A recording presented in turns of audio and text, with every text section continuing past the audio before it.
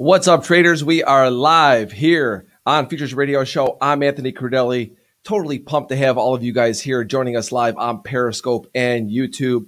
If you're enjoying my podcast and the guests, I ask that you please subscribe on the YouTube channel, hit that like button, and also reshare it on Twitter so we can get more people in the room here today, because we've got one of my boys. He's really like a big brother to me, and a lot of us know him on Twitter as PAX. That's what we knew him as on the trading floor as well. We go all the way back to the days of the floor.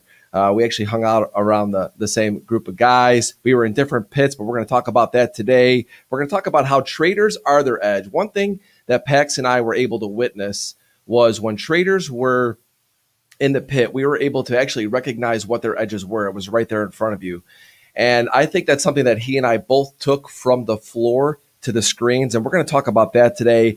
We're going to have some fun with this as well. I'm going to ask Pax to maybe share some of his funny stories and good stories from the pit. We're going to talk about what his best trade was, his transition from the pit to the screen, and then we're going to go to the charts in a little bit, and we're going to talk about Pax's opening range trade. So stay tuned, everybody. Got a lot to go on, and we are going to take your questions.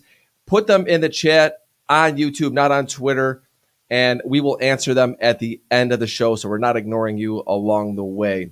Remember, everybody, Futures Radio Show is sponsored by CME Group and Micro Crude Oil Futures. They are live. Know a lot of traders that are loving them and trading them. To learn more, go to activetrader.cmegroup.com. Futures Radio Show is also sponsored by Trading Technologies, TradeStation, and FTSE Russell. The Russell 2000 is a key benchmark for small cap U.S. stocks. Be sure to check out the E-Mini Russell 2000 future symbol RTY and Micro E-Mini Russell 2000 future symbol M2K. To learn more about FTSE Russell and their products, go to FTSERussell.com. Back in 15 seconds with PAX. Get S&P 500 and Nasdaq 100 by the slice. Just 1/10 of the pie. Trade the tastiest index futures, Micro E-Mini options with TradeStation. Get a piece of the pie now. PAX is in the house, everybody. What's going on, my brother? Hey, Ant, how are you? I'm doing good. I'm excited to have you here.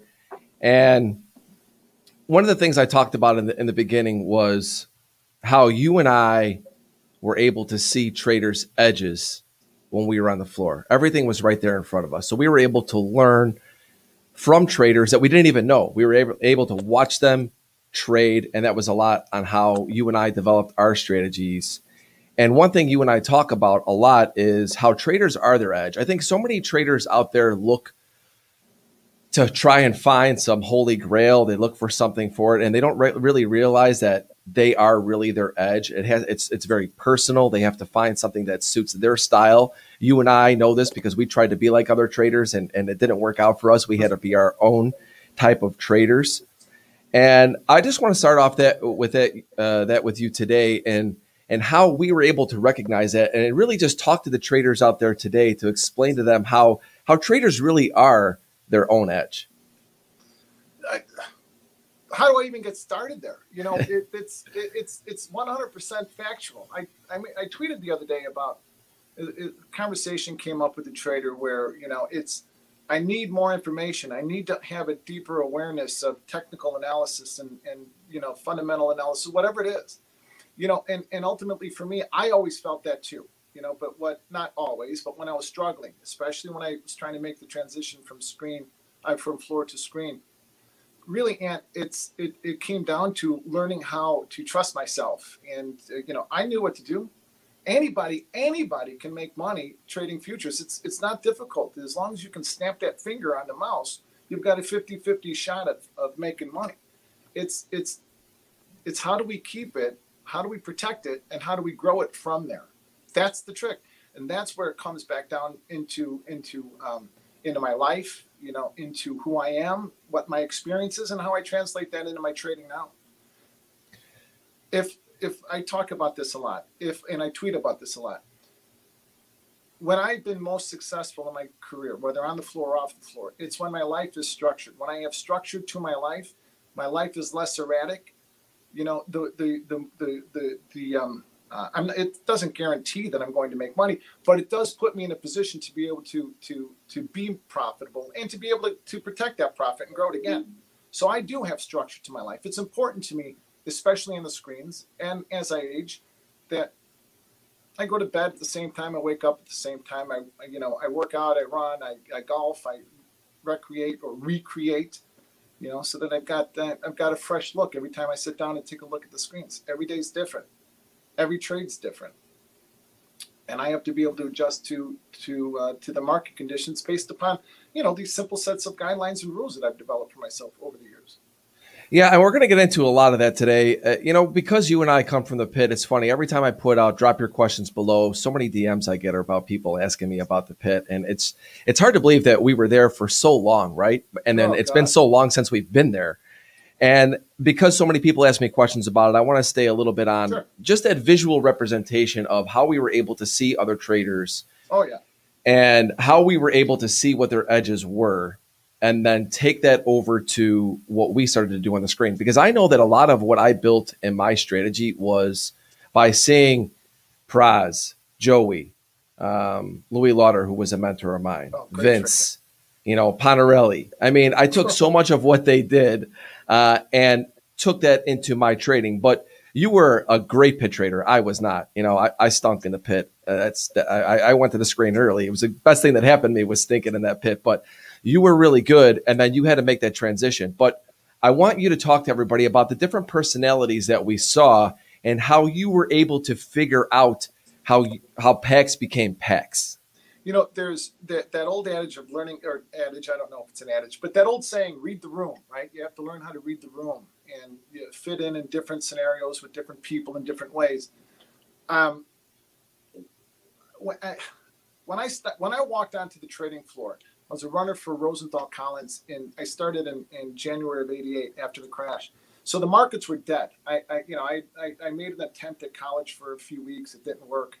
So my father found out that I was driving a truck on the south side and said, you better figure something out. So I did. I didn't want to be a cop, fireman, or a criminal, so I went to the Merc. I didn't have a rich father or rich uncle. I didn't have any clout. I didn't know anybody. I knew that if I was going to I'll answer your question, but I want to get to it in a roundabout way. I knew that if I was going to have a career down there, and the second that I walked onto the floor, as so many of us have said, that energy was immediately addictive. It was pulsating. I mean, it was amazing. So I knew that that's where I wanted to be, but I knew also that I had to earn it. Nobody was going to give it to me, and I didn't have the family money or the family connections. I didn't know anybody on that floor except for some neighborhood friends. My mother had breast cancer surgery. I was at work. I had my wisdom teeth pulled. I was at work. I was at work. I worked hard. And I was a great clerk. I was a top step clerk for one of the biggest order fillers in the front month Eurodollar pit, Steve Mendez, and he was the one that ended up. I earned my shot at trading because he respected me so much as a clerk. After 3.5 years off in the seminary, studying to be a Catholic priest in my mid-20s. Great idea. 5 kids later, great idea. Anyway, the point is Steve had backed me, but because he had saw that I was able to take in a lot of different stimulus, a lot of different information, and act on it decisively and quickly. Yeah, I was watching Goldman, Citibank. I had 3 or 4 banks that were my customers as a clerk. I'm quoting 3 or 4 people, accurate markets. And now that didn't necessarily translate onto the screens, but Steve Mendez was the first trader that I wanted to emulate. Not because there are some people that have some rough things to say about him. He was always good to me, but he carried himself with a dignity and a class, and he dressed well every day. He didn't just grab a tie and throw it on backwards. He everything he did with purpose. And when he walked on the floor, you knew somebody was walking on the floor. And so I wanted to be like that. As a clerk and as a runner, I would, somebody would tell me, Ira, there's Ira Harris, and he's on the board of directors, and he's a big trader. So I would start to say, good morning, Ira. And my first name is actually Arthur. I didn't know that until I was in first grade, and my clerk badge said Arthur. So, good morning, Art. Harry hat. Good morning, Harry. Good morning, Art. But as after a while, they got to know me, and they would, say my name back. And so who is that kid? Who's he work? He works for Mendez. So I developed a little bit of a rapport and reputation that way, and working hard while asking these guys questions. I was able to, as a clerk, I was able to ask Ira questions that I ask them now about the macro picture. I was able to ask locals, do I want to be a trader? Do I want to be a broker? Which direction do I want to go? Do I want to be an order filler or a local? I chose to be a local. I was able to make good decisions that fit me and my personality, which enabled me to go into where do I trade? Do I go into the euros? The currencies were a thing of the past at that point. Do I trade? Where do I go? S&P? Like Jimmy said last week, you walked into the S&P pit. They didn't want you there. The Nasdaq was a very new place. Yeah. 2,000, 3,000 contracts a day. We had a 15-handle range. 10, 15, 20 points would be a big day. That's when the Nasdaq was a very new pit. My daughter Genevieve, my oldest daughter, was just born. I was freshly married. I had to figure. I bartended at night, 6-7 nights a week. All of these things that made me a great clerk did not transfer into making me a great trader. They gave me the foundation, but when I got my badge, my new member badge, and it said new member on it, I ripped that thing off real fast. Oh, right away. Everybody knows you're the new right guy. Away. I forget who said it last week on Twitter. Jimmy was talking about it, and somebody said that's the loneliest feeling in the world. And everybody came into the Nasdaq pit. The guys I worked for to bone me up. Hey, PAX, what are you doing? Yeah, babe. Yeah, sell you one. Offer 1 at 52. Buy one. Hey, they give you. I made like 2,000 or 3,000 my first day, and I thought, oh, here we go. I got this. Next day, we were 100. The Nasdaq was a C-note, 100 a tick.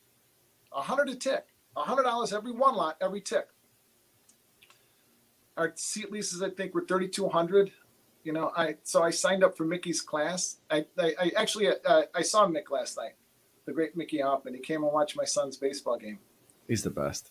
He's the best. So, and I was learning how to conduct myself in the pit. I would watch guys like Emo, Edmund Mercatician, God bless him. He's been gone now for 10, 11 years. I learned so much from him. He bullied me at first. A lot of these guys, you had to earn their respect. And if anybody talked to me like they did, in the neighborhood or on the streets, it'd be a different story. But on the floor, hey, I had to keep my trap shut because he would jam me for, at least he threatened to. But when I finally did stand up to him, he became my friend and he became like a mentor to me. I had 1,000 mentors. I was able to watch Praz in the pit. You guys talked about Steve Presnewski. I had so much respect for him. Just he would raise his hands half bid. Everybody was half bid. And he got it all. Traders like Ross Deutsch. You're never going to see these guys in a book. The real Hall of Fame traders aren't going to be in books. Ross, great trader. I learned so much from him. I tell stories about him. We talked about it on Twitter. Ross came in and said something. Then I got the old Ross Deutsch story. And the old Ross Deutsch story is, don't cover just to cover. The old adage, you don't go broke taking profit. Ross was the first one that told me, yeah, you do. Yes, you do go broke taking profit. We talked about that. And, there was also a lot of guys, Stephen J., Danny Gunn, guys that I wanted to emulate because they had the experience that I did not have. I went from struggling, not being able to figure anything out. I couldn't make a nickel. I had $257 left in my trading account, $257. And I spent the whole weekend smoking cigarette after cigarette trying to figure out how to tell my wife that I'm going to have to become a clerk again. I laugh because I mean, how many times have I gone through this? It's unbelievable. At the end of every term of my seat lease, I'm going, well, here we go again. How about? I mean, who can loan me money? I'm toast. I'm working. I want to expand on something here because I think that the lessons that we learn that are very difficult for new traders now is seeing other traders like we were able to see, and then be able to build our own style from seeing that. Because nowadays on social media, I think this is one of the most challenging things for new traders to come in. They come in and you see people out there that'll just post technical analysis and it looks great. And it looks like, wow, they got to be killing it, right? And you have other people that are just talking about, mindset and a lot like you, myself, Jimmy, Kenah, of course, talking about mindset and just the psychology of trading. And it's hard to actually identify where that trader is in their career and why they're talking about it. So like for me, I talk a lot about psychology now because I know my technical strategy, right? So when a lot of people say, well, what do you mean, Anthony? I mean, I think Merritt Black put it best. He goes, go train with the Dalai Lama for 2 weeks and come back and try to trade the S&P 500. I mean, it's not just about mindset. You've got to have a strategy too. So there's just all these different things out there that it's so difficult for people to identify how someone's doing and then how they could get better at it. Right. I mean, we're just flooded with educators and people on FinTwit claiming whatever. But what I want to talk about with you is because we were able to see that. What would you recommend as the steps? Because you made the transition. Because let's face it, we were able to see what the pit was like. I made the transition a lot earlier than you did. And I was forced to learn the screen earlier. You did it later. I would say even more difficult to do what you did. So how would you talk to the traders out there to say to them, look, this is how you start to develop your own style. You know, don't try to be like somebody else. You can learn from somebody else. Trying to be like them, I think you'll probably fail. But how to go about developing that type of their own personal style? Oh God, that's such an important question. I mean, books can be written about this. Everybody's looking at the same 200-day moving average, 20-day moving average, 14 period, whatever. Everybody's looking at the same MACD stochastics. Everybody's looking at the same Elliott wave and Gann lines, and everybody's got the same information. I've got 35. I have CQG integrated clients, so I've got every study in the world. We're all looking at the same stuff. Margie Teller, I remember Margie having a conversation with Margie about this, and she said that everybody's looking at the same 200-day. What separates you from them? I was lucky enough, Ant, to have two incredibly important mentors in my life. Among all of these other mentors that didn't, Ross Deutsch had no idea the effect that he had on my trading. Jonathan Honig, by the way, I just see him. Great show. He sent me a copy because I want to actually talk about that because it ties into. Oh, yeah, Jonathan, thanks for tuning in. I'm looking forward to getting the book as well. I'm going to have you on the show to talk about it. Awesome. I got it yesterday. I read 45 pages in like 15 minutes before I went off to, not 15, quickly. So anyway, I had Mickey Hoffman who taught me who taught us how to get in and out. Scratch is as good as a winner. He would yell at me in class constantly about a scratch is as good as a winner because I'm not here to scratch trades. I'm here to make money. Wait, scratch trades. It wasn't until the second phase of my career after MF Global failed when I had no choice but to try to figure out how to adapt my style of trading from the floor to the pit that I realized just how important that is. Now, I manage my positions different than I think everybody else does. So, or not everybody, but many people. Going back to like the Mark Spitznagel sort of a theory, right? So anyway, and then I had Judd Hirschberg. Judd is the best technical analyst in the world. Now, there are only a couple of technical analysts, and Judd taught me the basics of the opening range and so many other things. But there's only a couple of traders that I trust their technical information because, first of all, I don't know if somebody's looking at the right information. Do they have continuation settings up, daily continuation setting, all of this stuff, right? So I've had to learn how to do that myself. I've never considered myself a technical analyst. I consider myself a technical trader, but not a technical analyst. We all have to be able to, especially as discretionary point and click traders, we all have to be able to figure out what works for us. And as long as it's repeatable and it is consistent, then we have to learn how to put structure around that in our trading. And then also, importantly, structure around that in our lives. I need to spend screen time. I need to be in front of the screen. That does not mean that I need to be trading. I need to be in front of my charts. That does not mean that I don't look at charts during the trading day. I don't. I know where I'm going to trade already before the market opens. I've got a plan that I wrote out the night before that I adjusted in the morning based off of the overnight price action and based on my positions. I do my plan even when I'm on vacation. I was away with my family last week. I did my plan every morning. I sent it out to my traders. I didn't trade at all. I know I'm getting a little bit off base, but all of these things become parts of things that I picked up from traders along the way have become part of who I am today. When I sat down after MF Global in the winter of 2012, and I was no longer 100 lot PAX or 500 lot PAX, I was 1 lot PAX. My older kids will remember this. We moved from Lake Forest back to the south side. I had to downsize and simplify my life, and it wasn't easy.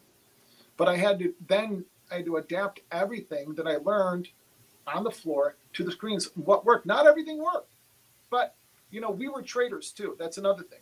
If paper was at even, I wasn't 95 off. If paper was at even, I was looking to buy those evens.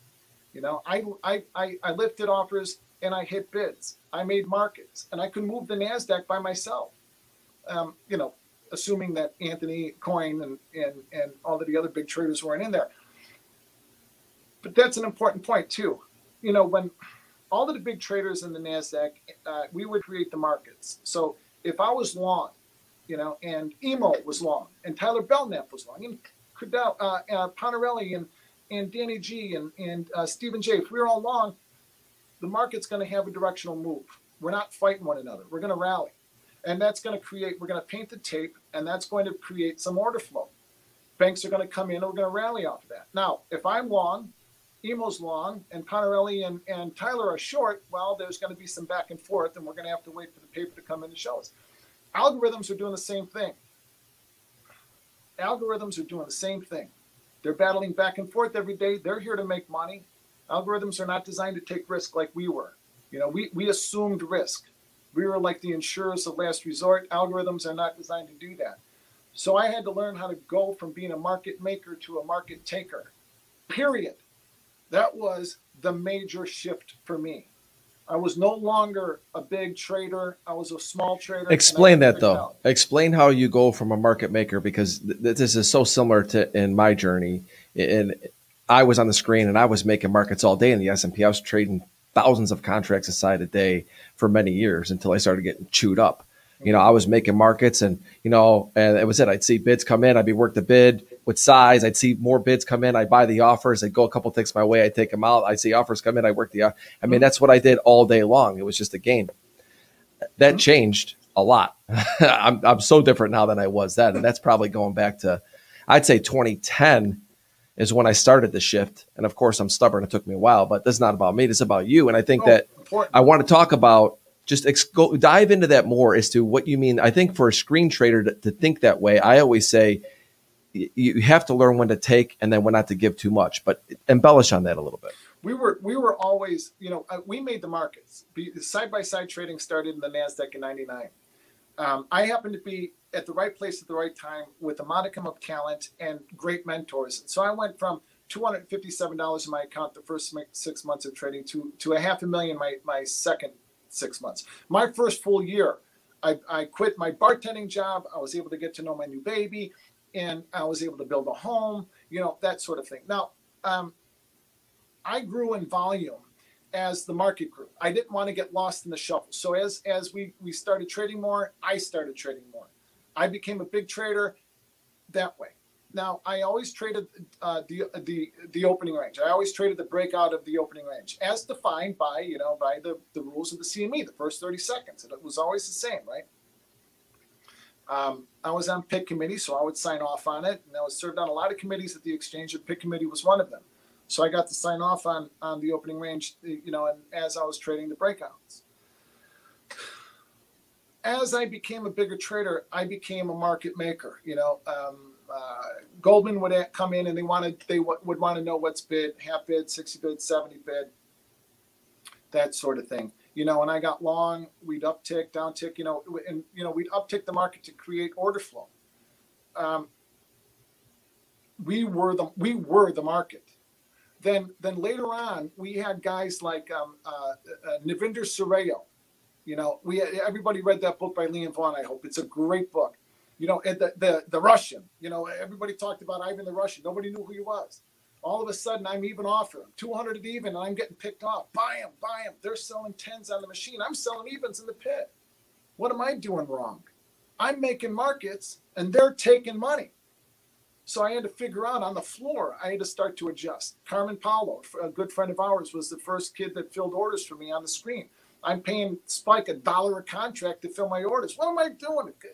I refused to buy a headset, you know, because I was going to be the dinosaur that sat and I was going to fight and, you know, continue to do it. But I had to gradually on the floor make that transition from being a market maker, you know, being a two-sided market maker and a big one. What's been?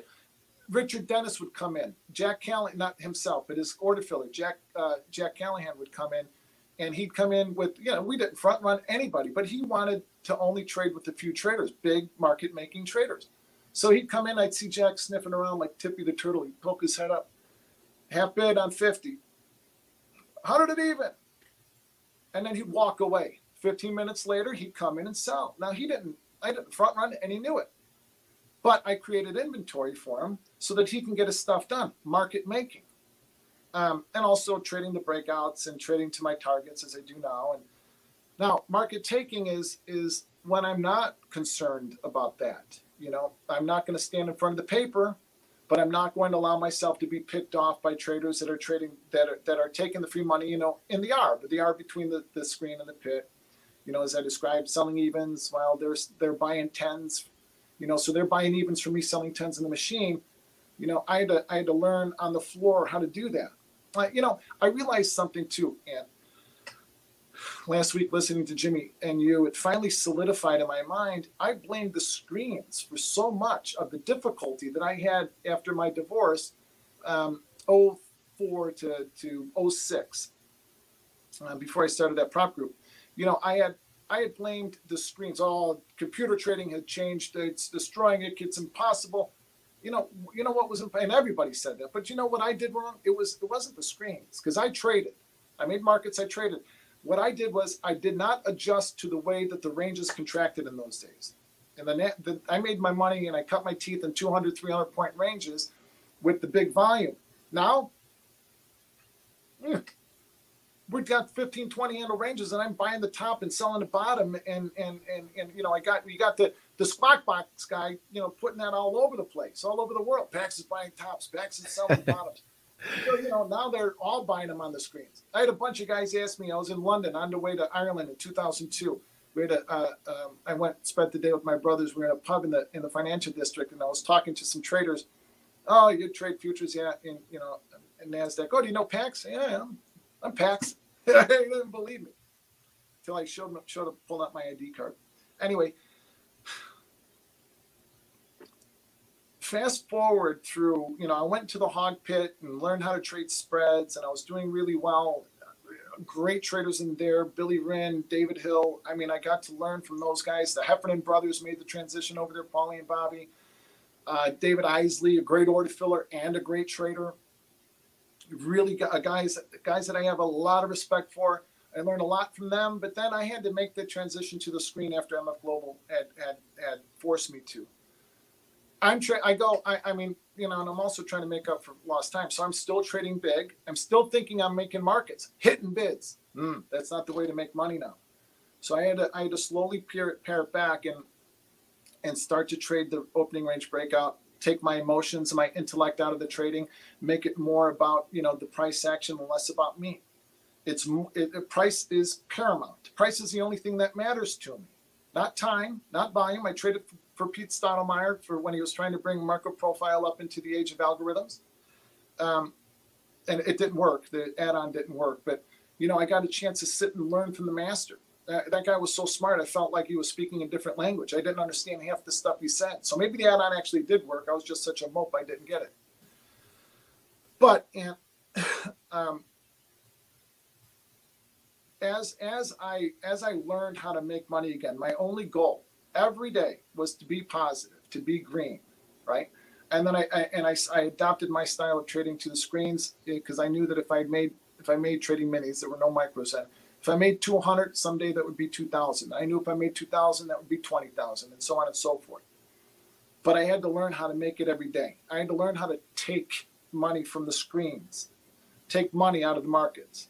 Every price change in every market is an opportunity. The price change from 31 to 41 or 31 to 32.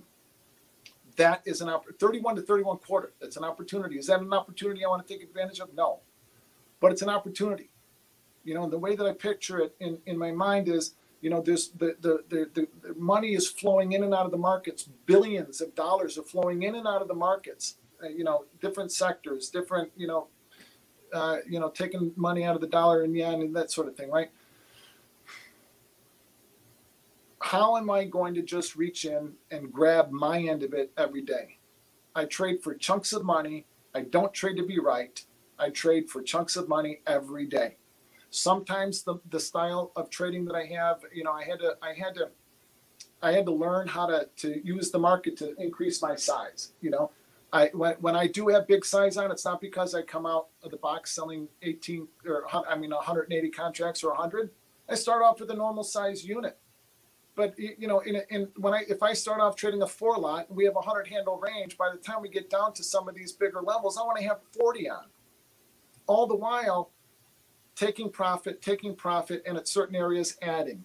I had to learn how to do that again, and it was completely. It wasn't completely different from the way that we trained, but it was a completely different mindset. That was the struggle. I had to change. I had to unwind so much. That's why I think so many of our friends weren't able to make the transition, is because it wasn't necessarily trading, it was a different mindset. I think, you know, it's a different rhythm. You know, it's when, you know, Vince, one of my best friends, he and I were on a headset together. Great trader. Yeah. I mean, in the pit, he was amazing. Right. And he gets on the screen. He just, his patience were total. He's just always trying to make a market. I think when a lot of new traders come in, they're just always looking at the screen as if it's just a casino. And it's easy to do because you see the action and you think it's opportunity. Yeah. And it's very hard to slow that down. And I think there's a finesse to it when you're on the screen, that there is a rhythm, like I said. And, you know, we're going to talk more about this when we get back, because we're going to take a quick break. I've got a ton of questions for us, PAX, so we're going to pick it up a little bit after the break. I want to go to the charts real quick with you. I want to continue to talk about that, and I want to take all these amazing questions we got from the guests. So everybody, we're going to just take a 45-second break, and when I come back, I'm going to be pulling up the charts, and I'm going to get to your questions. So hang tight, 45 seconds, and we'll be right back. Trade the global markets with Trading Technologies. TT is the world's fastest commercially available futures trading platform, now with integrated tools for advanced options trading, cryptocurrencies, and trade surveillance. Learn more at tradingtechnologies.com. Replace your exchange with TradeStation Crypto. Dealing with multiple exchanges is complicated, and it takes time, except with TradeStation Crypto. Because we are not an exchange. We are a broker. You have access to multiple pools of liquidity, all in one platform, in one account, one way. Trade crypto your way, plus earn interest on your eligible cryptocurrencies. Get started in one click. So a couple of things I want to talk about before we get to the charts and the questions. And like I said, PAX, we're a little short on time, so we want to pick it up a little bit. A couple of things I want to talk about is that rhythm. I think that rhythm is such an important aspect of trading, because I am somebody who finds myself into a fast market so easily. Some people may not know what a fast market is, but basically it's just when the markets are outside of their normal volatility. Well, me as a person, as a trader, I can find myself outside of my normal volatility very easily by just clicking buttons and over trading. That is by far my weakness. When I'm trading really good, it's that my rhythm is good. I may not execute flawlessly throughout that, but my rhythm is good. PAX, that's the one thing I think that I really got from you, going from a market maker in the pit to where you are on the screen. It's about that rhythm. Just kind of quickly explain to everybody how you feel about that and just rhythm in general in trading. You know, what an interesting question. You know, so we and I'm not, and if I drift too far away from the question, bring me back. The way that I grew up on the floor, the way I grew up in this business, you know, noise, right? I know some traders need a room of quiet. I know that some, you know, they have classical music playing. You know, I need noise. If I wasn't talking to my traders in the PAX group, I'd be talking to myself. I'd be yelling at Kramer. I'd be throwing shit at the TV. You know, the only person I listen to on CNBC is Sam Kelly, and vice versa. Fox Business is Jonathan Koenig. So for me to get into the rhythm, I start off early. The very first thing I do, I mean, and this, I never made my bed in my life. And my mother, my ma, you know, old-fashioned woman, she cooked for us, cleaned for us, she made our beds. Matt drove my ex-wife crazy. So as I got older and I needed structure in my life, making my bed, and if my wife is still in it, I at least make my side of it. That's the first thing. Look, that's very important to getting into the rhythm of trading. My morning routine, I can't get into the rhythm of trading if I put a socks hat on and I sit down and I just, you know, in my shorts and I just start banging away. I have to go through a morning routine to prepare my mind, prepare my body, to prepare everything, you know. So I get up at 4:45 every morning, 4:45 to 5. I do some breathing exercises like yoga, stretching, you know, that's important as I age. Then I pray or meditate, and then I come down and I grab a cup of coffee, and now I'm up an hour, and I already have a few things accomplished, you know, already in the morning. I grab my cup of coffee, I come down and I look at, you know, the price action, I make adjustments to my plan, and then I take a shower and get ready for the day. You know, that is the last thing I do. Now it's 7:45. So that's how I set the tone for the day. And as long as I stay within that, when the market opens, the last thing I say every morning is to breathe deep. You know, I breathe out fear, I breathe in trust. Breathe out fear, breathe in trust. The last 30 seconds of the day, right before the market opens, I do some deep breathing. One of the things that made me such a great pit trader, or good pit trader anyway, was that when everybody saw things, you know, flying around, I was able to slow things down. Things were slow to me, you know, and I could hear in my right ear 10 traders bidding and offering, and I can hear the clerks communicating, and left ear, same thing, right eye, left eye. I knew who was stuck, who was long, who was short, who was working with me, who was working against me. Okay, so on the screens, that didn't necessarily translate, but what I was able to do through structuring my life in the morning was the deep breathing was by the time the market opens, when everybody else sees the price action on the dome as chaotic, I see it slow. I see it in slow motion, and so that gives me the ability to be able to take the breakouts and to be able to make good decisions in the breakouts that I want to take. I don't take every uptick and downtick out of the opening range. If I did, I'd be broke. I make good, solid trading decisions based off of the price action as it is in front of me, not as I want it to be. I came in long this morning. I flattened up. All right, well, we're going to go over that in a second, but really what it comes down to me, and it's something I've tweeted about and talked about, is preparation is what gives you patience. Preparation is what gives you discipline. In the pit, can I say something about that real quick? I don't like using the word patience and discipline, Ant, because nobody really defines it. They don't. Right.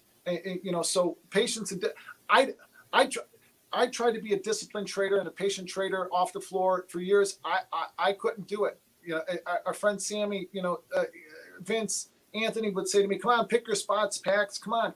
What do you think? I'm trying to piss away money? You think I'm trying to destroy my family's life?" No. You know, I just didn't have the structure of my life. And I didn't set out, all of a sudden didn't become this disciplined, patient man. It just didn't happen. I mean, it all happened because it needed to, you know. I mean, really, if I told you a story about how I started to pray every morning, a friend of my father's had a stroke. I was going to the Christ Hospital to pray a rosary with her at 4 a.m. before anybody else woke up, so nobody knew. Hey, now I'm praying in the morning. I got up and I was trying to quit smoking, so I went to Planet Fitness when I couldn't afford a regular gym. You know what? Now I'm working out in the morning. This all turned into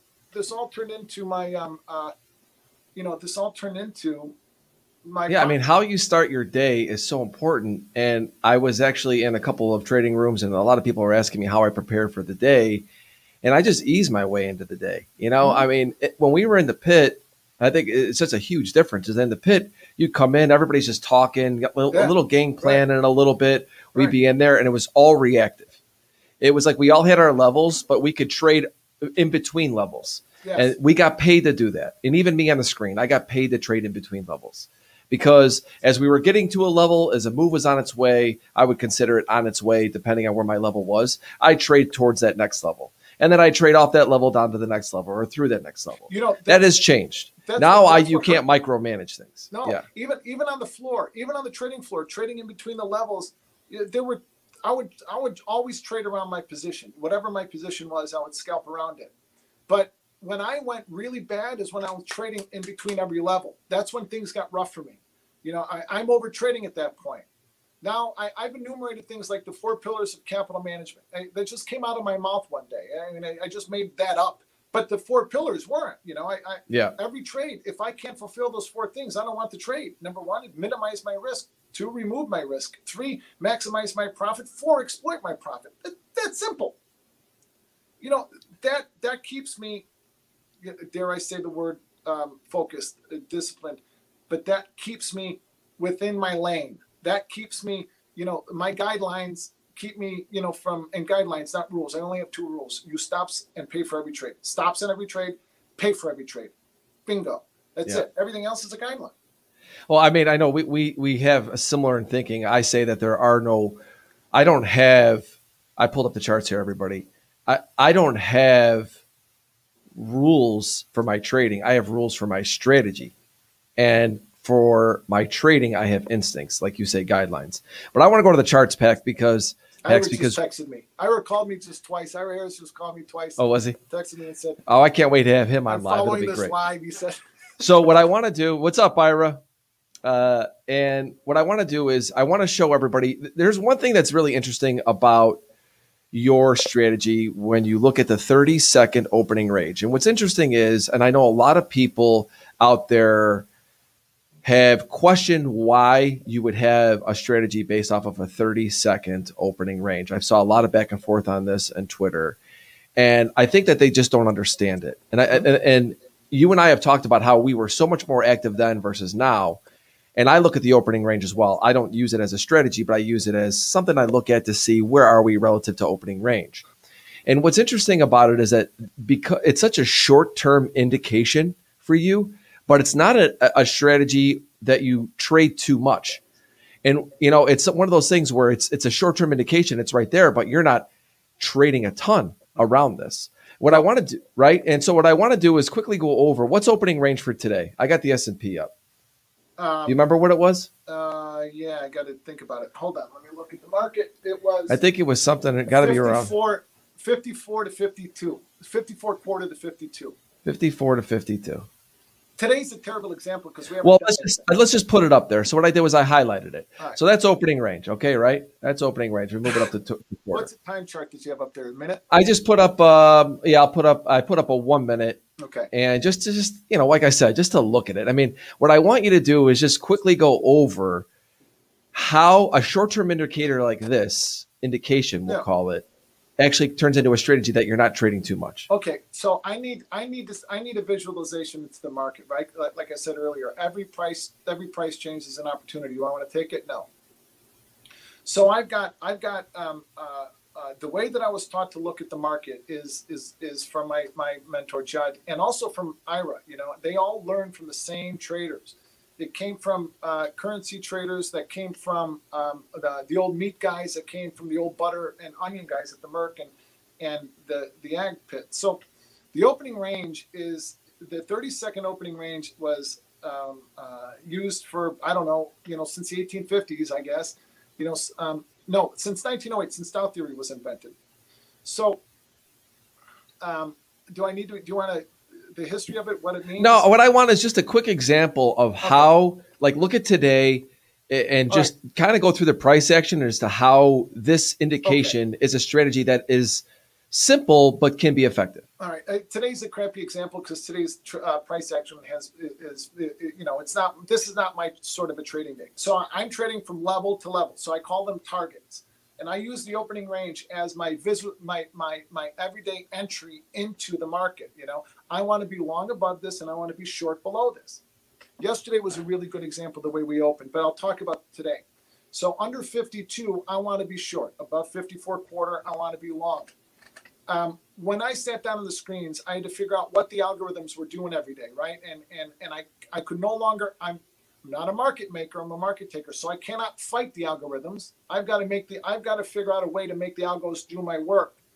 So if anybody thinks that I'm making this up, go and look at a chart, a 1 minute chart from the opening range, pull up a volume bar, and at 829, 820, 829, 700 contracts, 400, 800, 200, whatever, 830, boom, 12,000, algorithms are turned on at 830. So I need a visualization into the market, and I want to be able to take action on that. So underneath 52, I want to be long, and I use 4 points. It equals out to be about $200 a contract. Evkaristo, Nikos. I want to be able to pay for my trade so I can remove my risk. So I trade in quarters. So if I'm trading a 4 lot, I pay for my trade at 4 points in the S&P, which equals out to be, like I said, $200 every contract. Crude is going to be 20 cents, Nasdaq about 10, 12 points. So now that's not the paying for my trade is not part of taking profit, right? It's removing my risk. We get under 52, I'm short. The market gets back in above 52, I'm out. Okay, it's that quick. Market gets below 52, I'm back in again. Now I'm not going to take every uptick and downtick again, but it gives me a visualization, so I'll describe it this way. Think of the opening range as a room, 54 quarter to 52. Inside of that room, I want nothing on. I want to be flat.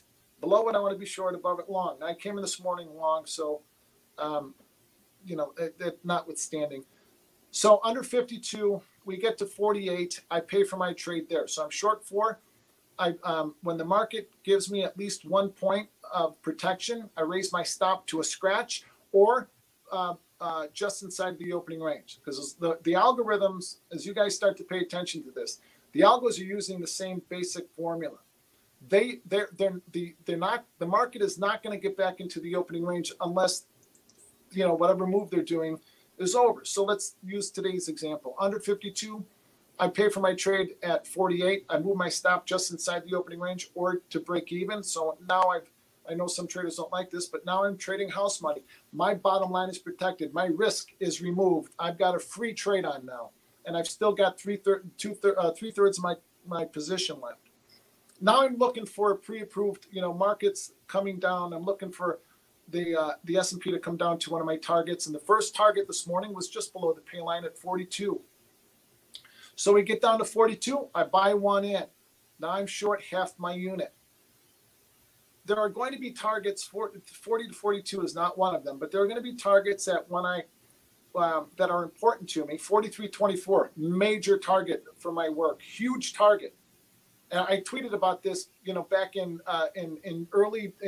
after expiration in June, when June expired at 41.87, 43.24 became an important target for me. I was long from 41.87 up there. I flattened. July 2nd, we got to 43.24, right? So today's price action, just gave us that paid trade, gave us that I don't know what the low is, but came down underneath 42. What is it? What's the low? 41? Yeah. We got down to 41, so it hit the first target.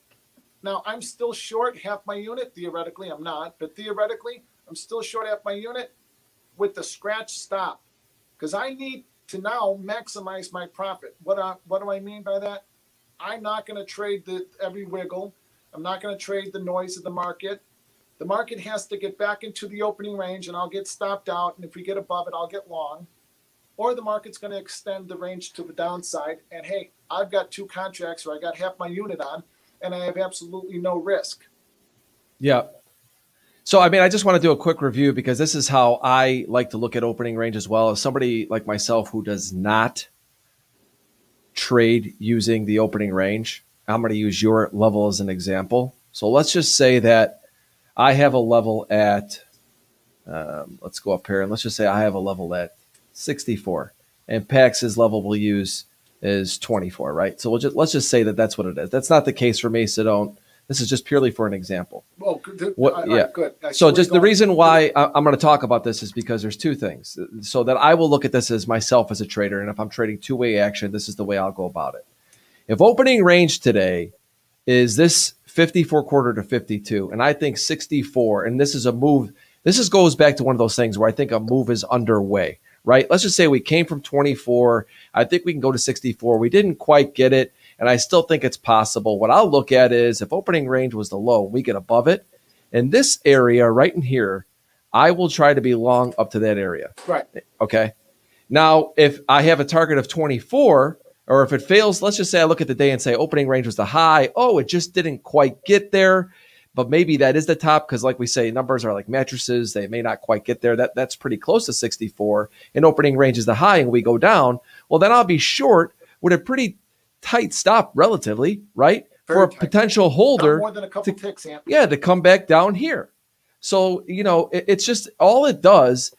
And this is the one thing I think that people really, think too much about trading is that they think too much about finding a system of like perfect entries. There isn't. I don't need perfect entries. No, I want to know, should I be long or short? And then I'm just going to, wherever I feel good where my stop is, I use it and I trade directionally to the next level. Look, above here, we're going higher. Below here, we're going lower. Yeah, So, I mean, that's it. Here's, I don't have to think too much about it. I don't like to think too much either. Me either. Hurts my hair and complexion. Mine too. If I need a haircut, it looks so good. If I didn't have 14 pounds of goop, my hair would look like John Travolta in the 70s. Phenomenally. How do you like that? I learned that line this morning. Not bad. Listen. For an Irishman. Yeah, I was going to say that. So the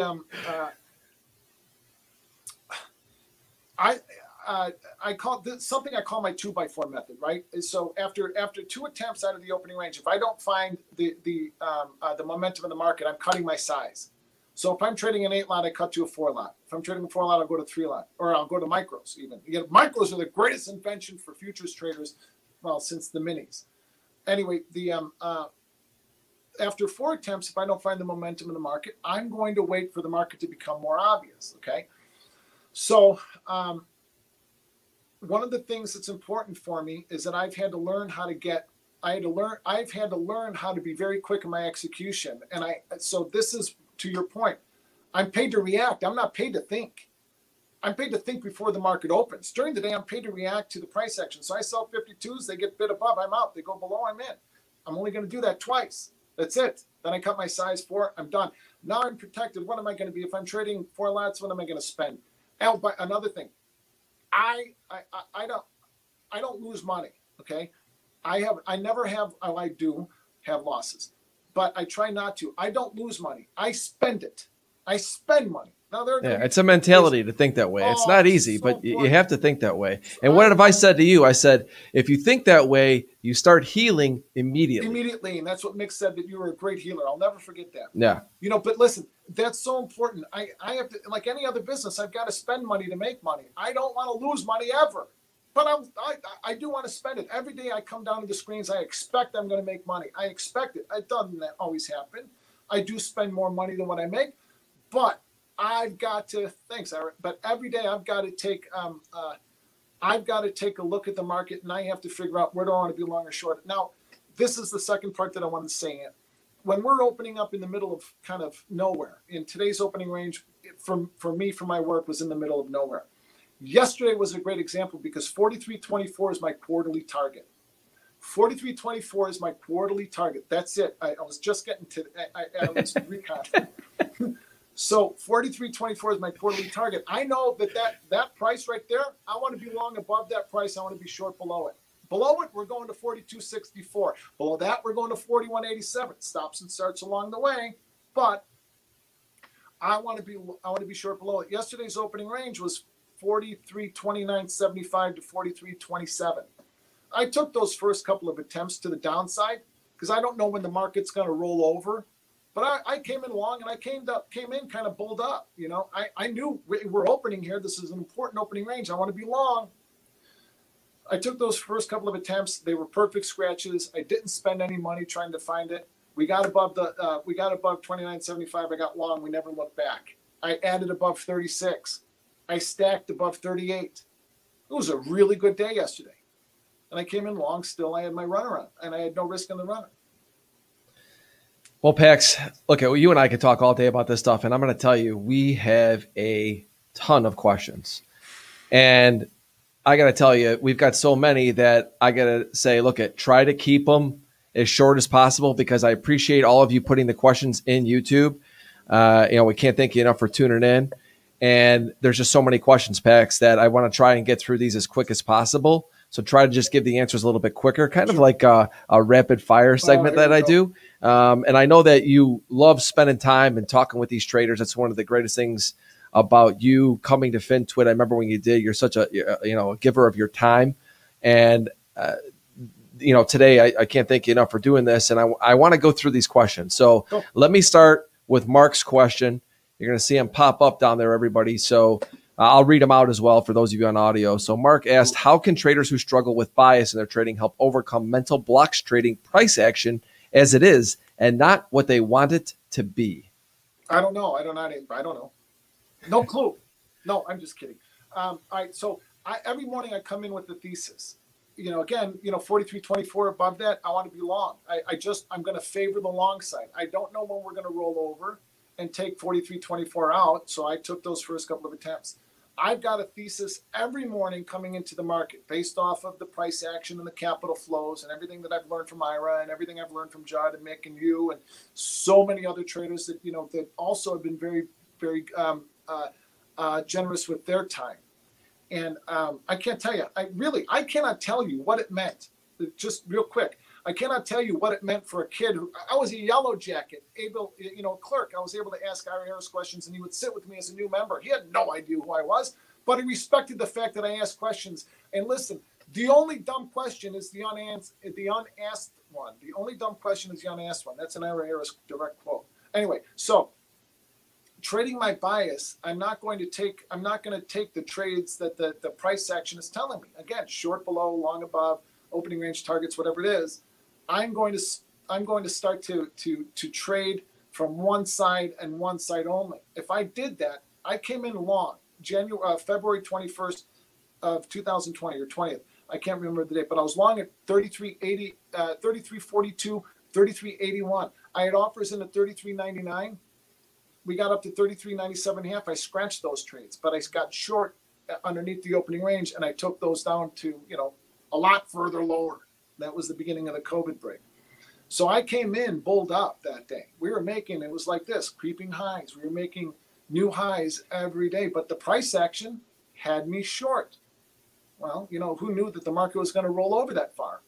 And one of my mentors, was still bulled up as the market was coming down to the early opening range of that year of 2020, which was 32.31. We opened there that following Sunday night and came through it, So that's me trading the price action and not my bias. Every single day I came in long this morning, bulled up, still think we're going higher, but the market got below the opening range. I got out. I didn't reinitiate. I got out for profit. I didn't reinitiate. I want, this is another thing. I want the easy trades, okay? They either work or they don't. I'm not going to sit there. I'm not going to buy 54s and put a 52 stop in. I don't do that anymore. I'm going to buy 54s. If it doesn't go, if the market doesn't protect me and then remove my risk, I don't want it. So period, right or right out. R-O-R-O, roar. Well, one thing I just want a quick comment on that is I have biases myself. I think markets should do certain things, but until the market proves to me through my strategy that it wants to do it, you don't do it. I mean, I look at it pretty much that simple. Oh, I use the opening range, by the way. As the gauge to determine. Right. That's kind of going back to that. Sending out Ira's, Ira always talks about, sacrificing some soldiers. Sending out the soldiers to tell me what the market is going to do, whether we continue or not. Yeah. Let's move on to the question with Greg. Question for PAX. When do you look at trade off the opening range and when do you opt to not trade off the opening range? Okay. What tells you to step aside and avoid being chopped up versus taking the trade? That's a great question, Greg. It's a great question. And he put that on Twitter right before we came in. So listen, if the market comes out of the opening range about 10% of the time on that first trade, okay?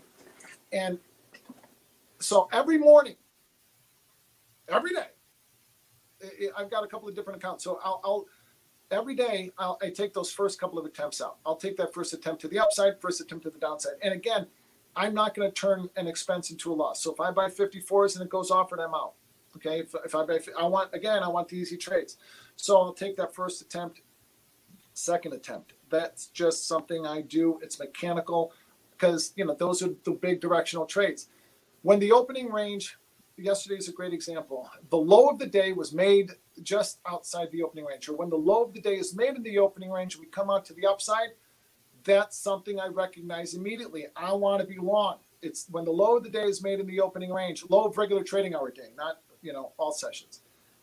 When that is done, I want to be long. When the high is made in the opening range, I want to be short. Those are going to be very directional trades. Those are things that over time I've seen and noticed that when it's not, kind of like I was saying earlier, when 2 or 3 of us would be long and 2 or 3 of us would be short. We didn't have a directional day until paper came in and told us. It was gambling, flip a coin, who's winning. Same thing now, I want to trade, I want to take from the market. I don't want to give to the market. I want to give the market my time. I don't want to give the market my money. So if it's not easy, I'll wait until it is. Or I'll wait till the market gets to an obvious point of reference for me in my trading. Next question from Oscar. Did I answer that?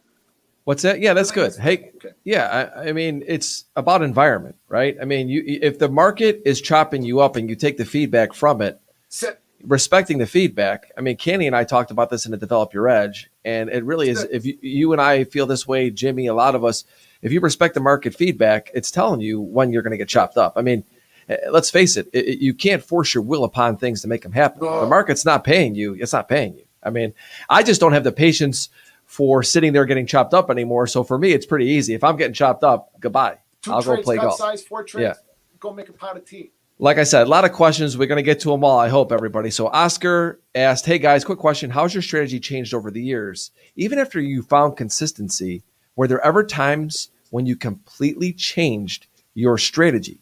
Thanks. That's a really good question too, man. Great question. No. Yeah. Okay. Yes, Oscar. Adjustments always, right? But as Kenny says, and I think this is such a great line, be dumb, follow price. I'm dumb. I follow price. It's that simple. Jonathan Koenig's book. Oh God, what the hell was the name of it? Price is primary.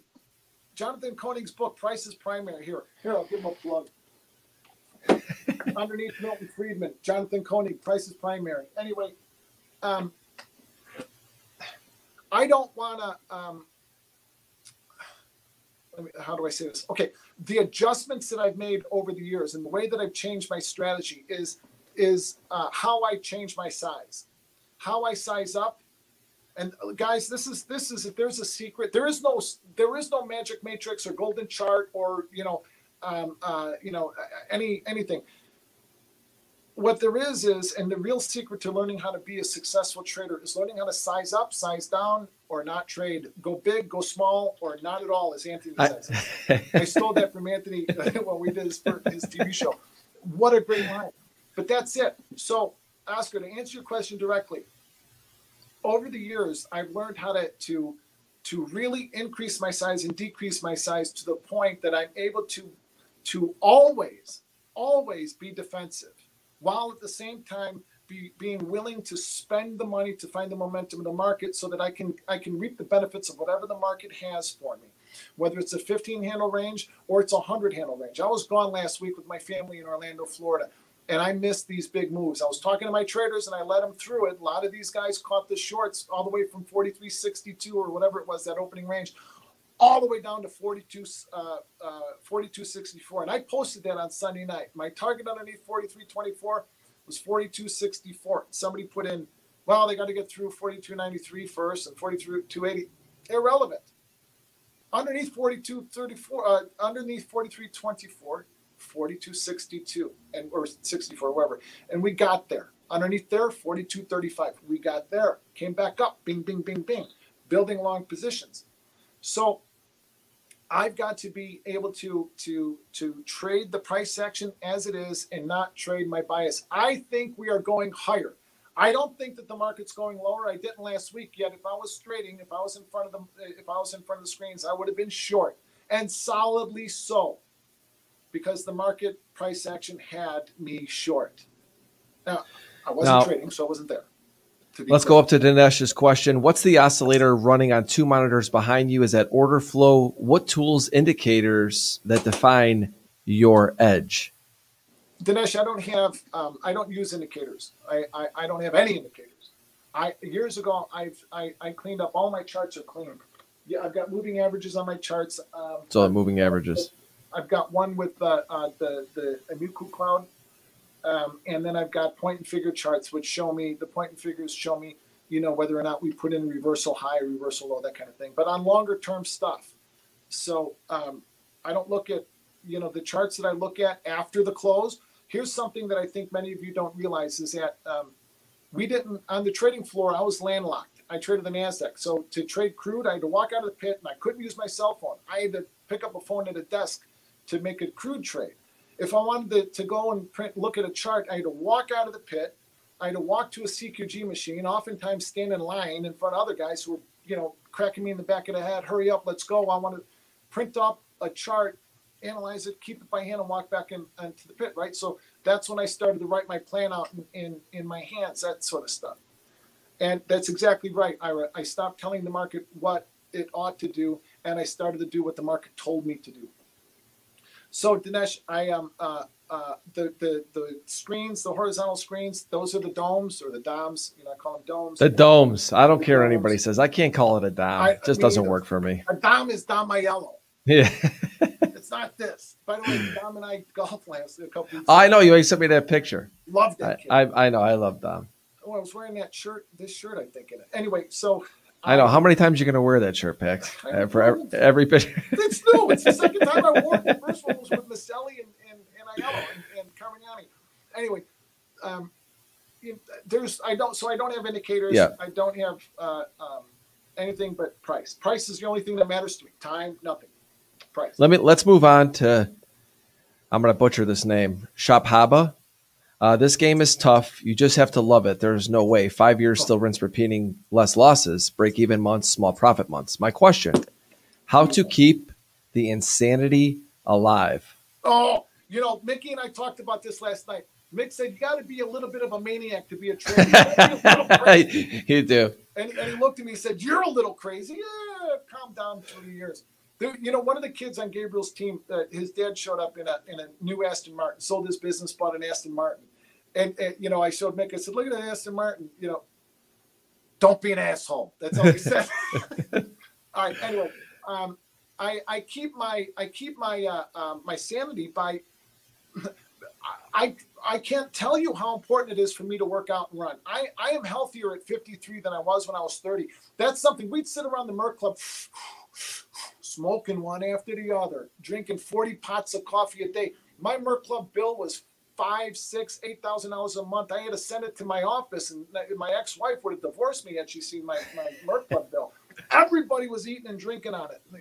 I remember her grabbing it, goes, geez, how many packs of cigarettes do you smoke? It was like 8. Anyway, I remember sitting around talking about how we were willing to ruin our physical and emotional health in order to become rich. Well, I did. And I ruined my marriage. I made a shit ton of money. I ruined my marriage. I posted the other day about Dean, Dean Kalenis is the one who said that I don't take vacations with my family because whatever I'm going to spend, on that vacation, I'm going to make $10,000 in the pit. The first thing I thought of when he said that, you only make $10,000? Fuck that. Anyway, and Dean died. He had a great career, but he died young, died early. No. And he's a good man. No, I want to live to be 120. So it's important for me to work out. And I want to be trading when I'm 120. That's another thing, Shaphaba. I don't want to screw it up either. I love this job. I come every day before the screens excited because I love it. I love it.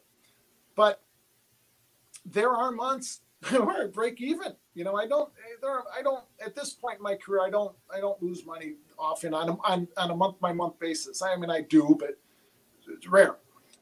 Break even, small profits, but there are as long as you continue to rinse, repeat, and leave yourself open to maybe leaving some money on the table and maybe scratching some trades like a breakout from yesterday, 29.75. If I'm willing to put my stop in for a scratch, I might make 300, 400, 500 points on that trade. Today I just screwed it up, right? But I love this job. I work out, I run, I eat well, I sleep well, and that keeps me fresh and healthy and confident. Another one of my taglines, CCFF, I'm confident, carefree, fearless, and focused.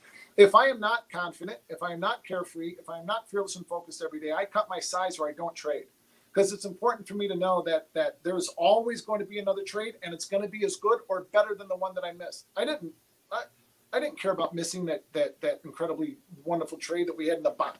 Shit, I bought the 30-year bonds at 158 spot 28. No, 24. I put my stop in at 158 spot 22. This is just 3 weeks ago. That was the dead low. I got stopped out at the dead low. We rallied up to 167 when I was gone. That doesn't bother me. I mean, it's interesting to tell it, I think. But I don't miss it because, there'll be other ones. And I'll grab those. Graham, greetings from Ireland. In the pit, did you see anyone go on tilt? Did you take advantage? How did you stop yourself from going on tilt? I'm the kind of trader, and yeah, I've seen trader after trader go on tilt, and I'm the kind of trader that I would never, ever, and nobody can ever say that I did. I would never take advantage of that, ever, never. I was always a trader that tried to grab them out and help. There was a friend of ours, Scott, right, and I won't say his last name because hopefully he's listening. He's still trading, and he's got a great career, but he ended up, I'll never forget this. I mean, to the day I die, and it gives me goosebumps thinking about it. He was a Deutschmark trader, come S&P trader, come Nasdaq trader. It was a summer day, everybody's gone, and somebody grabbed me. I was in the Merc Club. I was always there, not always in the pit, but always around in my office, club, whatever. Somebody came and grabbed me in the Merc Club and said, "Scott's going crazy. He's just shooting 100 lots into the S&P. Can you go help him?" I walked up to him, and it was, he's got this blank stare, and 100, 200, 200, 200. He's just banging them out. "Scotty, you all right?" "I'm all right. How many you got on?" I don't know. And he hands me his trading cards. They're all disarray. Hands me his cards. Like, he's shaking. And he's still banging out 100 lots. So I called my clerks. I had 3 clerks at the time, and I called my clerks, and they started to figure out his position. Then some of his friends came back from their liquid lunch and started to get him out. Another time, Kerry, came in. Oh, this was crazy. He came in. Oh, this is actually a funny story. He was a great trader. This guy, he and I came up together in the Nasdaq pit. We were both about the same size traders, and we both made about the same amount of dough.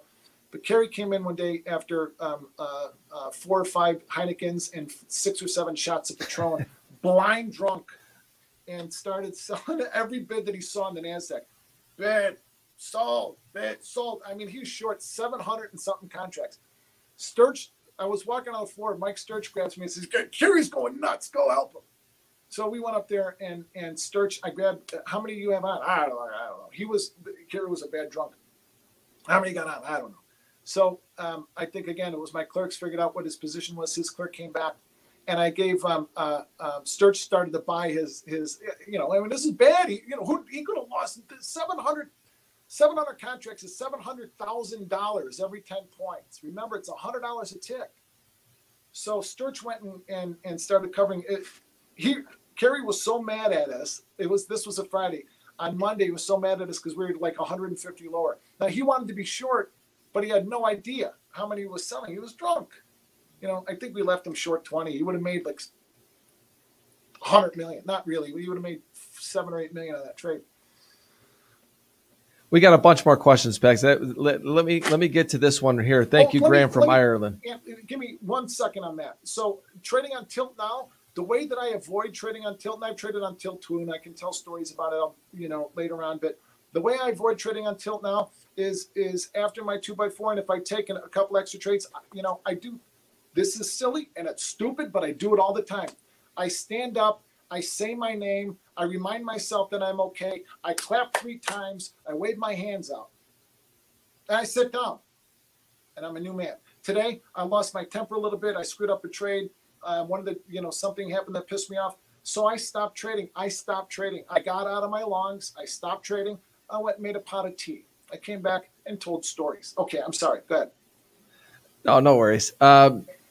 Rob, how important is it to develop your own zone, trade setup versus trying to emulate or copy others? Oh, Rob, I think it's important that you find traders that that have been through the ringer. You know, Ira always says 2 + 2 = 5. I saw him write that. You know, that's a nod to Dostoevsky. So, you know, when you are learning how to trade, you know, if you think that you can do it on your own, it won't happen. You know, I mean, that's one of the reasons why I started tweeting. A friend of mine took his family back to Northern Ireland, to Antrim.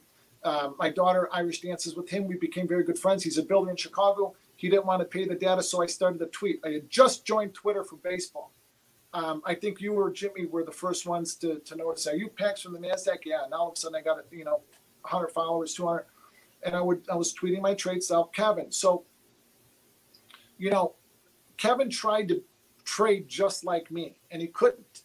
He had to learn how to adapt the opening range to fit his personality.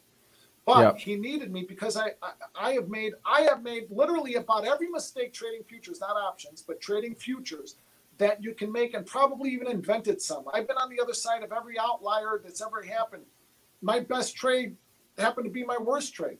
I lost $1.5 million of my own money I didn't have a year, 2 years prior to that. Within 30 seconds, I lost $1.5 million.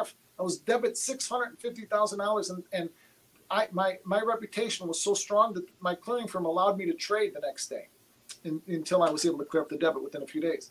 Anyway,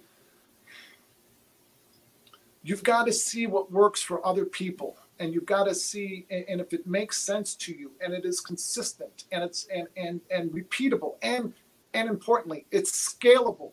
You can increase your size, decrease your size, and protect yourself by not trading. Then find out how to make that yours. Find out how to make that fit you.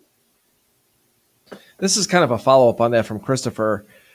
How do you formulate your plan ahead of time in the markets? And why I say it's a follow-up is because it's like, it's your plan, right? Yes. I mean, that's the biggest thing. I think when I look at Twitter and I look at a lot of people that follow some people's plans and stuff, and that's great. I mean, I like giving out my plan. I don't expect people to agree with me. I don't want people to. I've talked about this a little bit. I think it's important that you have your plan. And I know that you have a bunch of traders that are following you, and your plan might not even be the same as them. No, better be, or they're out. No, yeah. No, true. Now,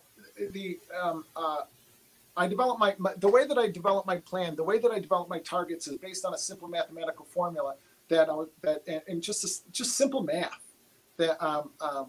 And look, it's simple math. It's simple Fib math, that Fibonacci math that was taught to me from the great Howard Green to Judd to Ira to me, and I had to take that, and I had to learn how to adapt that to my style of trading using the opening range, and I had to make that my own.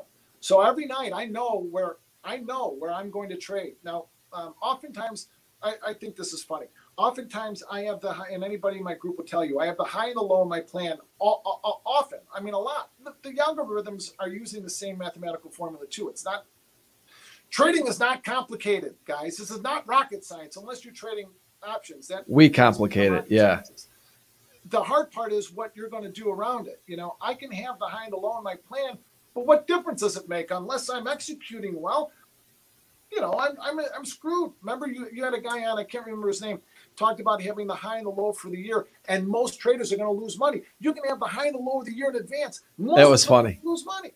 He said if every trader walked into the year knowing the high and the low, he goes, his bet would be that still a lot of them would still lose money. That was funny. I've heard that for years. It's a truth. We're just so eager. And you know, trade every price. You got to trade every price. Got to catch every wiggle. Got to catch every move, every wiggle. Hey, scalp the noise. Good idea. Let's sell them at 32. Buy them at 28. No, thank you. I got a plan, and I know I'm going to execute that plan. So it doesn't matter if I have the high and the low in my plan. You know, unless I've executed it, there we go. You know, I have a thing that I say, retweet me. I have the high in the plan. Retweet it. Who cares? If I didn't execute and the traders in my group did not execute that plan, then it doesn't matter. It's useless. All it is numbers written down on a page. A lot of these questions are coming in are pretty similar. I think that I'm going to go to this one right here. I like this one actually because I think this goes back to kind of the strategy. Do you use opening range of the year as a longer time frame gauge? That's a good one. Oh, it's a great question. The yearly opening range this year is 37.48. December in the S&P, 37.48. Nasdaq is 12,880. Now, December's expiration prices. The expiration, you're not going to find these on charts, guys. Not on charts. But the contract expiration becomes my pivot. So hold on. Let me go to the chart real quick for this, PAX. What is it? What is the opening range for the year? Do I go to the daily? Do you remember what it was? Yeah, 37.48 in the S&P. 37.48. So is it just one price? Yeah, no. This year it just happened to be one price. The last traded price, I've never seen it that. I've never seen that before. It's always a range. 37.48 was where they settled out 2020, and 37.48 and change, maybe 38.48 half or whatever, but 37.48 was where they settled out the December contract of 2020, and it's where we opened the very first trade on the Sunday night reopen, January 1st or whatever it was. So I'm long. That, by the way, is one of the only times that I'm going to initiate a trade outside of regular trading hours, is on the yearly and the quarterly reopens. So above 37.48, I'm long. Below it, I'm short. If you look at it, 39.12 was my target in the S&P based off of September and December's expiration prices, not the last traded price, but expiration. The Merck settles the contracts according to, some sort of a formula. And so those expiration prices become pivots, and then they generate targets. And 39.12 from December 20th was my upside target. So above 37.48, I was long on a longer term basis up to 39.12. I flatten when we get up there, the only price I'll flatten at. And underneath there, I'm short again to 39.12. When I flatten there, we get below it, and I believe the low that we made, I believe it was January, was 36.56. It was a Sunday night, and I did a YouTube conversation. It's actually up there. I wasn't short then, but many traders were in our group. And what's the target's target? Yeah, I was going to say, what is your highest on target for right now above where we are? 45.42. So that's 45.42. I just want to put that up there. I think he is going to at least 45.42. Got it. And so what's interesting on this is that what I when you look at something like this, and obviously these are extremely wide levels, but this just leads me back to why the opening range, I like it, and why it could be such a short-term indicator, but allow you to hold trades for a long period of time and not be somebody who's over trading, is because let's just say that PAX, obviously he just said he thinks that we can go to 45.42. It gives him, if we start to run and make new highs, it gives him a visual of where he thinks the market may go. It may not go there, but he, in his mind, is looking at that saying that's somewhere we can go. And if it stops there and starts to come back down, it's kind of confirmation, right, PAX, that maybe now you could be short for a period of time if it holds that level and you watch the reactions, things like that. Absolutely. Yeah. Most definitely. So, and that's also why having more than one account helps, but I can be short in one and long in another. I'm going to take. Oh no, go ahead. No, go ahead. Finish. Say, my yearly upside target is going to be 45.42. I think that the break that we had last week, there was so much. I saw it, so much panic on Twitter. It's crazy. We're going to zero. We very well may go to zero, but not now. That was a pressure release break, and I think that we needed that. That reversal in order to be able to start that next leg up. But if we don't get that next leg up, that's my thesis, right? I'm not going to trade it. That'll be my bias. But if we don't get that next leg up and we stop here for some reason, I've got the price action that will get me short. Price is paramount. Yeah. So you got the longer term stuff that you keep in the back of your mind, and you got the shorter term with the opening range trade on a daily basis that leads you to these next, areas that you think the market could go and trade. And this is going to be the final question for today. I think it's a great question to end today's conversation. Danielle, I probably said it wrong. But that's okay. Thank you for the question. Any advice in following a strategy? Seem to be stuck in a mode where I'm not following my strategy, which I know works. It's good that he believes in it. He's confident in it. which leads losses which shouldn't have happened. I've lived that. I've starred in that. I wrote that movie, I directed that movie, and I starred in that movie way too many times than I want to count.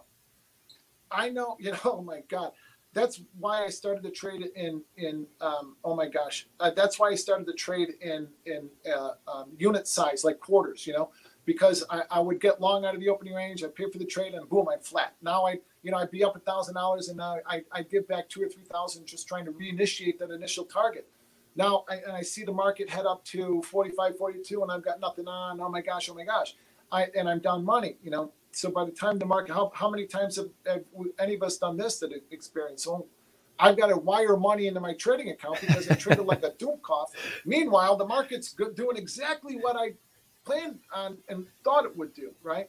Anyway, to not make a good answer, a long answer like I have all day, I'm sorry for that. When you find yourself stuck and you're not following, do something different. If you know that your strategy works and you are not living in your guidelines, get up and I don't mean do something different trading. I mean do something different with your life. Take a few days off. If you golf, if you run. If you work out. If you play cards. If you, I don't know, find something to do, get up, clear your head. I needed last week's vacation in the worst way. I've had a bunch of health issues I've been dealing with for the last few years, which crystallized again this year. And then others, including COVID and all kinds of stuff then I've been traveling for my son's baseball since basically June. I haven't really worked I haven't traded a lot. I've been in the room with my traders every day, but I haven't traded. Anyway, I knew because I not great months, but I needed to get up and take some time away. I got a phone call right before, at the airport. I'm in vacation mode. I get a phone call that I overreacted to. It's somebody I love and care an awful lot about. And, I acted like an asshole. That's when I knew, holy cow, I need a vacation. I need to do something different. The word recreate or recreate. I got to recreate. That's like a corny word that only squares used when we were kids. But the word recreate, I need to recreate myself every day. I need to recreate every day. I need to recreate every day. I need to spend time with my kids. I need to spend time with the people I love. I need to work out. I need to take care of my mental health. I need to pray. I need to meditate. I need to breathe. I need to stretch. I need to do everything.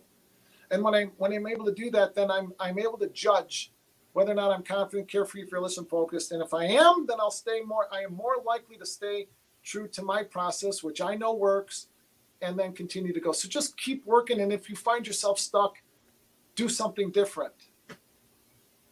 This is the greatest job in the world. There's nothing like this. Holy cow. Every time I see Leo, Anthony, I got an email from Leo. Leo Malamed emailed me this morning. Not Nancy, but Leo. Oh God, I'll call you both to talk about it. But every time I saw Leo or I see Leo, I thank him. Or Ira, for God's sakes. Guys, we wouldn't be here if it wasn't for people like Ira Harris. I didn't want electronic trading. I wanted to stay in the pit. The world was changing. Ira pushed through the whole thing. The reason we're here trading electronically is because of people like that. Know the history of what we do and why we do it. All right, I'm getting off base on that question, but this is the greatest job in the world. It's also one of the toughest. That's what's so great about it is that we get to the point where we know that's the only thing we want to do. And then it fights back at us or we fight ourselves, right? I mean, it's probably more we're fighting ourselves. Even though markets obviously can have really tough environments. Well, and then you got to have the will and the want to stay in it and figure it out. I mean, one of the best advice I ever got from my parents was, I was struggling with this. I go to my dad and I say, everything I'm doing right now, I feels like it's right, but it's not working. I'm not making money. This business is just driving me crazy. I don't know what to say. I think it's almost impossible to make money. My dad goes, figure it out. My dad told me to go drive a truck. Well, then he told me that probably on a different time, but he's just like, figure it out. It's like you think about it and it's like, he goes, if you love it that much, Tone, figure it out. You can figure it out. You're smart enough. I mean, that's That's the difference, right? I mean, if you love this business, it's the greatest business. Make it work. You got to find a way to make it work. How I made it work, how you make it work, how Ira, how all these other guys, it's all different. I mean, it's all different paths. I'm a better trader now. I'm a better trader now today than what I ever have been. I'll never make the kind of money that we did on the floor. You know what? It's so funny you say that.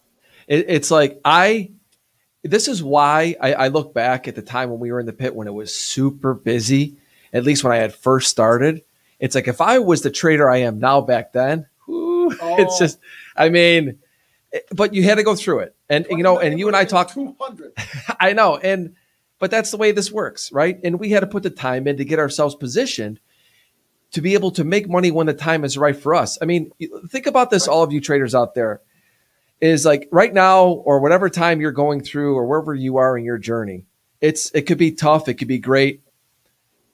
As time goes by, you take that experience. There's going to be a moment in the market where everything just clicks. You may not think that's the case now, but at some point it will. And you've got to be present for it. You've got to be in the business to be able to do that. Because for me, my best years were 07, 08, or 06, 07, 08, probably Bad three of my years top, and I look at it and those years were amazing for me. And prior to that, I was working at night doing whatever I could for many years into the business. And so you don't know when it's going to come, but you've got to be in the business long enough to be able to experience that opportunity. Most people shoot themselves in the foot too soon.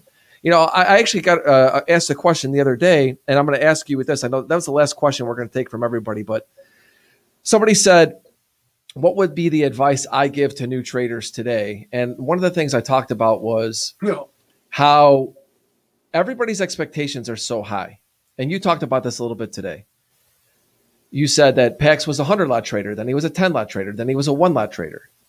I was the same way. I'm clipping 500-lot minis. Next day I'm clipping 5-lot minis, and the pressure felt the same because at the time I was clipping 500, I was as good as I could be. I had the money. When I was clipping 5 lots, I was on a losing streak that I felt that would never end. But I had to recognize that I was there, and I wanted to exist long enough. You've got to be able to be honest with yourself where you are, and your expectations have to be, you can't put expectations in front of time in this business because that will take you out of this business. So, I mean, that's just something it's one of the many things I would say to new traders, but I think that's important. I don't know what your thought is on that, and we're going to leave on that. That's what makes Tudor Jones such a great trader is Tudor Jones is defensive on every one of his trades. He protects himself on every trade. And because he protects himself on every trade, he has these huge trades. Listen, spend the time, the effort, invest in your business. I don't know how new traders find good mentors anymore, but find a good mentor. And when you find one, cherish that relationship and stick to it. Because, all of our journeys are different. There are going to be similarities, but there's going to be a lot of differences. And, when things start to click and you're in the rhythm and you've got the price, for me, I have the price action, the price action has me long or short. My technicals are agreeing with me. And now the story is agreeing with me. That's when you have these, not just those 3 or 4 days that make your month, or those 4 or 5 weeks, depending on volatility, that make your quarter, or those few months worth of trades that make your year. But every trader will have those career-making trades that might last a day or a week or a month that make your career. Everything else in between that is defensive trading, which gives us money that we can pull out of the market every day. But be there for those days where everything comes together and clicks, and you are in that rhythm, you are in the flow, and you know how to size up. Letting the market learn how to increase your size without increasing your risk is an incredibly important factor. Take your time. That's another thing, right? Give time. Emo used to say, "Don't eat curry in a hurry," and I thought he was just making fun out of me for getting sick. But give the market your time. Don't give the market your money. Give the market your time. Take it and use it. I got to tell you, that's such great advice. And, like I said from the beginning today, PAX, you're a warrior in this business. You fought through so much. I have so much respect for you. 5 kids I love. Yeah. I mean, you're a great dad. You're a great person. You're a great trader, and you're always willing to share your time. I can't thank you enough. And like I said, when I got all those questions, I'm thinking to myself, I'm going to be here all day, because that's the great thing about you, is that you will give all the time that you have to help these traders. And, I've learned a lot from you in that manner. That's why I love you like a brother, and I respect you. Thank you. And like I said, I appreciate you coming on here today. Everyone's asking for a part 2. There's going to be many parts of this with PAX and I with these live shows. I thank you to all of you guys joining us today. Quick note, next week is going to be Jared Tendler. I'm going to be live every week, once a week on Wednesdays. This week was a Thursday. We're going to be trying to go live every week. If you're enjoying the show, please subscribe on YouTube, hit the like button, reshare it on Twitter. It will be recorded and available on audio as well. PAX, quick shout out to where everybody can find you on Twitter, and give everybody the website to go and check out what the work you're doing. Sure, Ant, but let me say this. Thank you for providing this platform. I don't know how anybody would ever. The service that you're providing is invaluable. I don't know how traders are able to find people that have been through it. So guys, just thank Anthony for this medium and for everything he puts out there. Ira Harris has a great blog called Notes from the Underground. I'd look that up. You can find me at www.thepaxgroup.org or at PaxTrader777 at, I almost said Gmail. I'm sorry, www.thepaxgroup.org or PaxTrader777 on Twitter. I think I have an Instagram account. My son sends me funny things, but that's it. And thank you for having me, Ant. And you know how much I respect you and how much I love you. I'm so glad that we reconnected after a couple years off. I remember not. Yeah, that's all right. So thank you. Otherwise, I'll talk for another hour. I know, exactly. Oh, I love you too, brother. Everybody, thank you so much for tuning in. Love you guys. See you next week. Thanks, everybody. Thank you for listening to Futures Radio Show. If you enjoyed the show, please leave a 5-star review on iTunes. Never miss an episode. Go to anthonycrudele.com and get on our email list for show notifications and for free content that is exclusively for subscribers. Also on anthonycrudele.com, you will find tons of videos and education on trading futures, options, and crypto. Past performance is not indicative of future results. Opinions expressed are solely my own and my guests, and they do not express the views or opinions of my sponsors. Futures Radio Show is produced by Crudele Productions.